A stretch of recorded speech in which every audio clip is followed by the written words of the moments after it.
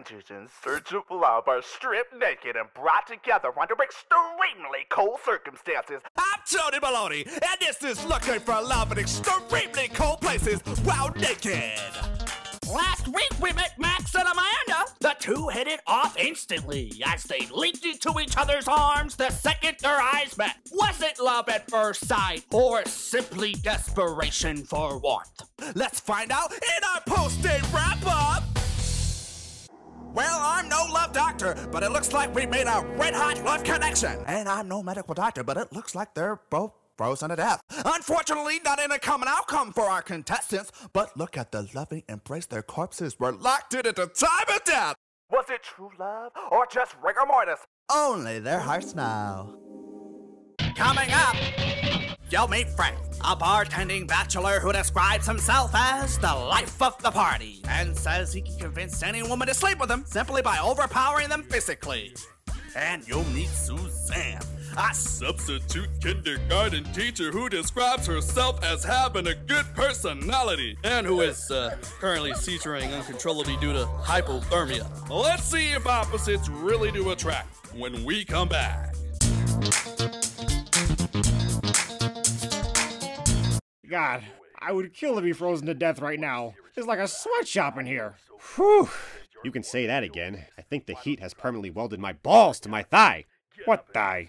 Hey, I got one. Don't presume to know what's under this peel. The peel conceals all. My nether regions are a modern-day mystery that no one wants to solve. Zing! I'm gonna get some butter. You need any?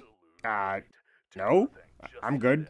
Oh, yeah. Let's grease these butterballs up.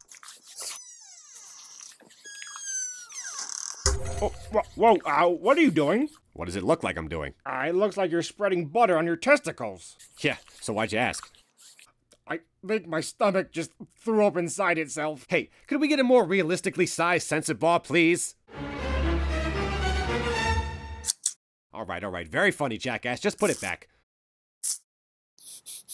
Roofus, like my mother always used to say, sticky balls, stick of butter, rub it on, works like no other.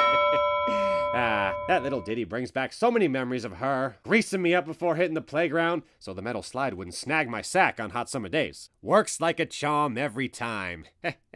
And I do mean every time to imply I do this a lot. Is this why I keep finding pubic hair in the butter? No, the butter's just been going through puberty. I think we better sit it down and have the talk before we open the fridge door and find it banging the margarine in buttery teenage lust. What the hell is wrong with you, man? Well, what do you do to keep your balls from sticking to your thigh? Nothing. I just deal with it. I certainly don't dunk my nutsack in butter. Stop harping on the butter. You don't have to use butter. You can use cooking oil. Just pour some into a bowl and submerge. What? Chubbers, how many of my groceries have you been wasting on lubricating your balls? Roofus, relax. I always pour it back in the bottle when I'm done. Okay, I need to call poison control.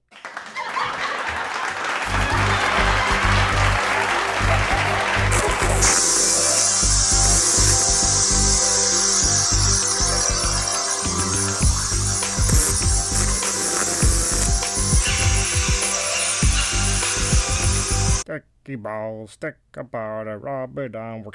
Damn it, Chubbers.